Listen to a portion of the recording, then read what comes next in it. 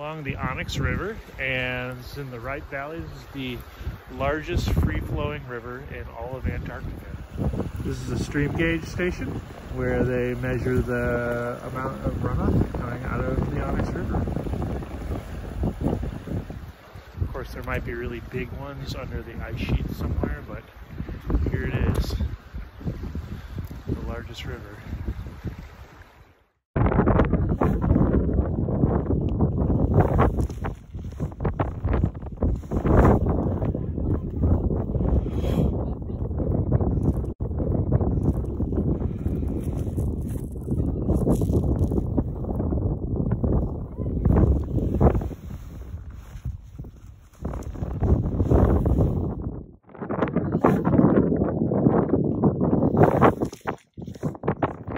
What a lucky find.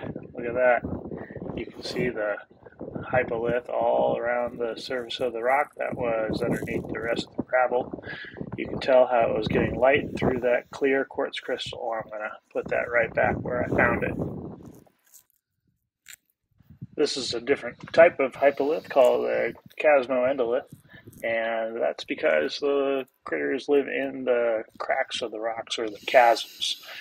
Peeling off a layer of granite here, and you can see right underneath there's organisms that are photosynthesizing from the light that makes it through the quartz.